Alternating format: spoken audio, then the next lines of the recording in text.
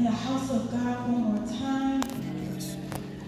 Protocol has already been established, but I would like to just thank God the Father for without him I wouldn't be here. I would like to thank my bishop, Bishop Sean Bartley. That's our leader, y'all. Hallelujah. To Lady Bartley in her absence, to my mentor and my father, Elder Cadwell. I love her. And to his loving bride, Lady Cadwell, amen.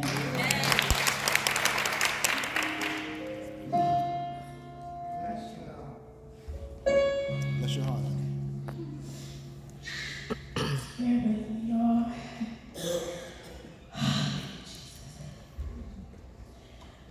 Hallelujah. Father, in the name of Jesus, we come before you, God, from your throne of grace. Yes, Lord. Thanking you and giving you honor and glory, for it is due unto your name, O God. Father, I ask, God, for your anointing. Pour your oil on me, God. So that, Lord, give me the, hallelujah, the anointing to make preaching easy, God. But God, make it effective. Father, in the name of Jesus, as I give this word, oh God, Lord, let yourself be made known today. Amen. In the name of Jesus, God, as I open my mouth, you feel it, God. Yes. Lord, as I able myself, Lord God, I yield myself to you, Jesus. Father, let yourself flow through me and in me. And Lord God, let this word be fruitful for our souls. In the name of Jesus, I pray. Amen. Amen. Hallelujah. This word, I'm not going to be before you long, but Bishop, it came from when I was in prayer. And I felt like I didn't have the power to pray. I felt like I didn't have the fire to pray. And as I began to pray and just really talk to God, I had to understand that I'm not just praying for myself, but I'm praying for other people. Yeah. And as I was praying, I was sleeping after I finished. And I heard the Lord say, because you said you didn't have enough fire, I'm about to give the fire to you. And as I woke up, I began to cry because I really did not believe that the Lord heard my prayer. And a lot of times as young people, we talk in prayer and we're doing a lot of this. We're talking to God, but are we actually listening to him? Are we actually opening our ears, our hearts to God and able to hear what he's saying? And the word, hallelujah, I'm getting ahead of myself. Turn to your Bibles, get your Bibles. Hallelujah. I want to take my time that my Father always told me. Hallelujah. Let me take my time. Hallelujah. The 1 Samuel, the 3rd chapter. Hallelujah. And we'll be reading 2 verses on this morning, or this afternoon rather. The 9th and the 10th verses. If you have it, say amen. Amen. You don't have it yet, say wait. Hallelujah. And it reads as thus. Therefore Eli said unto Samuel, go lie down, and it shall be if he call thee, that thou shalt say, speak, Lord, for thy servant heareth. So Samuel went and lay down in his place, and the Lord came and stood and called as at other times, Samuel, Samuel. Then Samuel answered, speak, for thy servant heareth. I'm going to use for a Sunday morning or a Sunday afternoon message rather, the call to purpose. Oh, all right. Turn to your neighbor and say, neighbor. Sunday morning message today. The call to purpose. The call to purpose. In the text, we find young Samuel. He went to Eli, and he's about to be given immediate instructions. Because Samuel had a leader who was wise enough to understand that God was calling him and something supernatural was happening to him. Amen. We can understand that Samuel, because he followed the instructions from Eli, by him going back to lie down in his place, God came and spoke again. Saints of God, in order for God to call you, you have to be in position. When I was really studying this word, I wanted it to make it easy for you guys to understand. So I called it the 3 B's. Number 1, be in position. Number 2, be still. And number 3, be ready. You got to be in position, and the position I'm talking about today is waiting on God. We find Samuel in the first verse, starting chapter 3, that he ministered unto the Lord before Eli. Samuel, old Samuel, had been in position by serving God in the temple.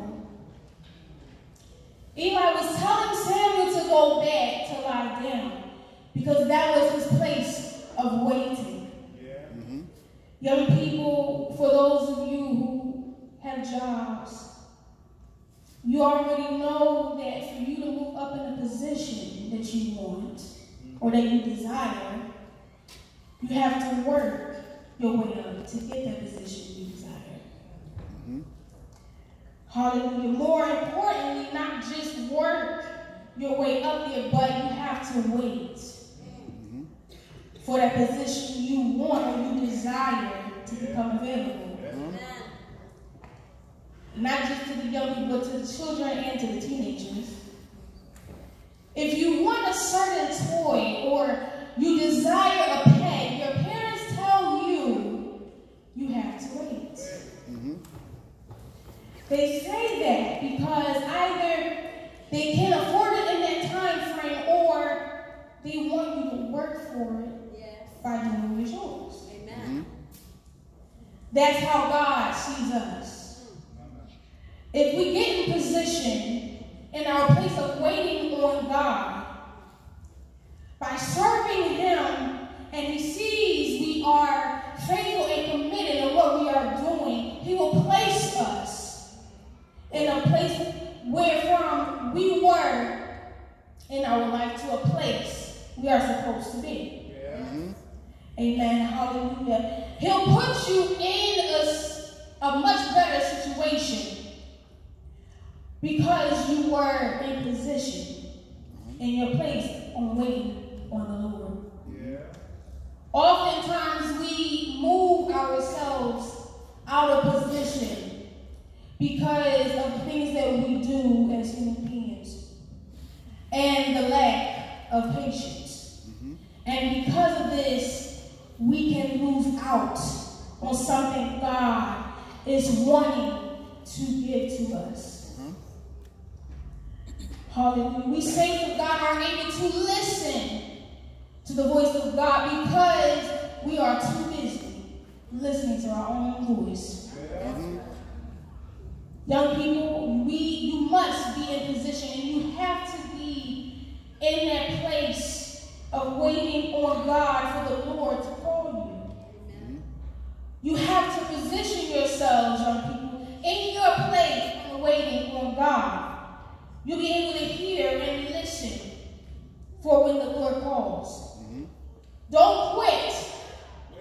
I repeat, don't quit on what you're doing for God. Hallelujah. Do not throw in the towel. Don't. Hallelujah. Don't give up. Stay in position, in that place of waiting on God. And you'll be able to listen to the voice that calls you. Which brings me to the second point. Like I said, you must be in position. You must be still.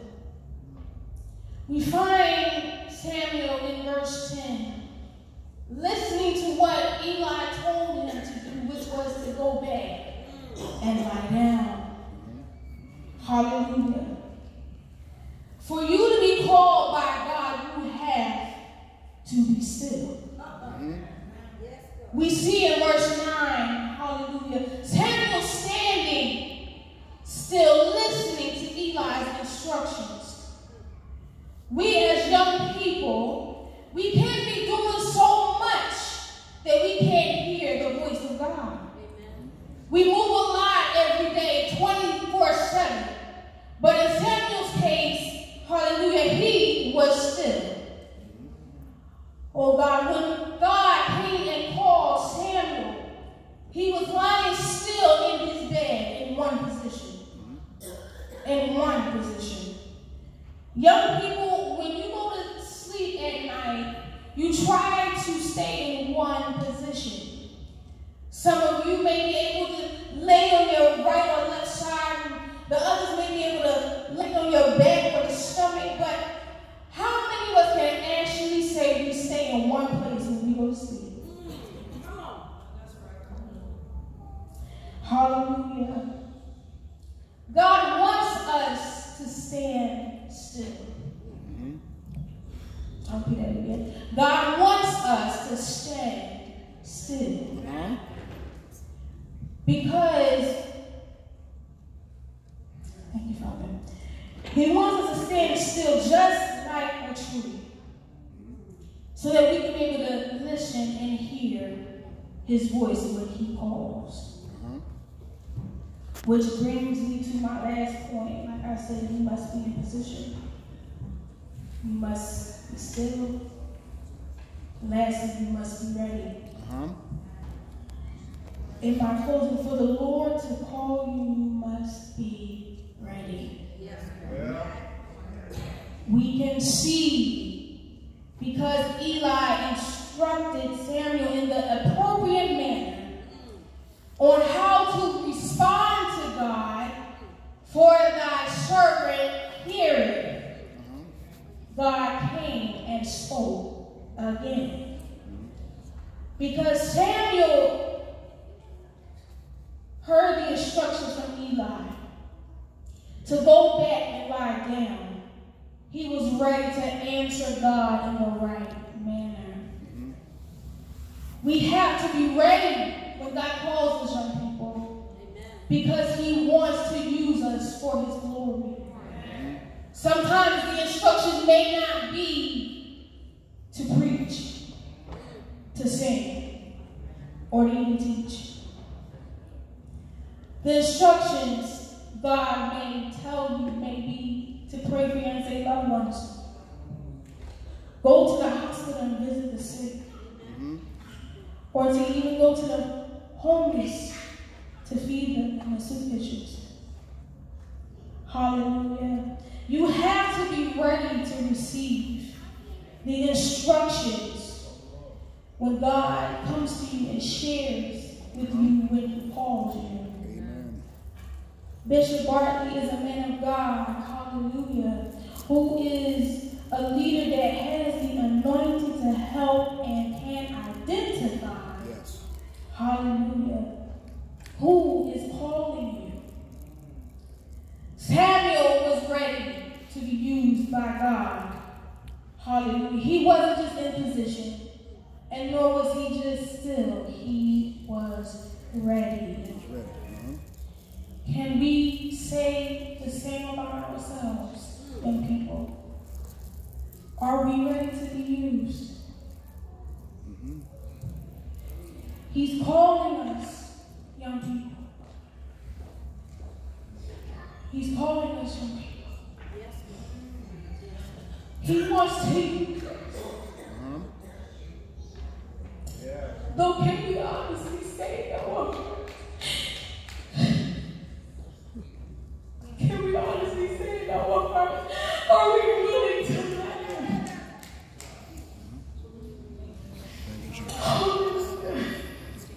Thank you, Lord. Once we are in position, we are sincere and hungry. Hallelujah. Ready to answer the call to our purpose. Amen. The Lord, hallelujah, will make proof, full proof of your ministry. Thank you, Jesus. Hallelujah. Bless you, Lord. Bless you. Young people, I encourage you today. God is calling you to your purpose. Amen. He's calling each and every one of you from young, hallelujah, from 1 to old. Hallelujah. All he wants for you to do is open your hearts to him. To listen to his voice. Bless you, Spirit. Bless you. Hallelujah. And he will give you yourself. Yes. Young people, listen to it. I was listening to the young lady as she was giving her testimony. And it almost broke me because God, she literally is in the word that you gave me. We go through so much as young people. And we feel like we're doing so much. We sacrifice so much as well. But God does have a plan for each and every one of our lives. He has a purpose. Hallelujah, for our lives. Hallelujah. So each and every one of you, please, I implore you, go to your secret place. Psalm 91 said it best, he that dwelleth in the secret place of the Most High shall abide in the shadow of the Almighty. Get in your secret place, young people. Get in your prayer closet, wherever you pray.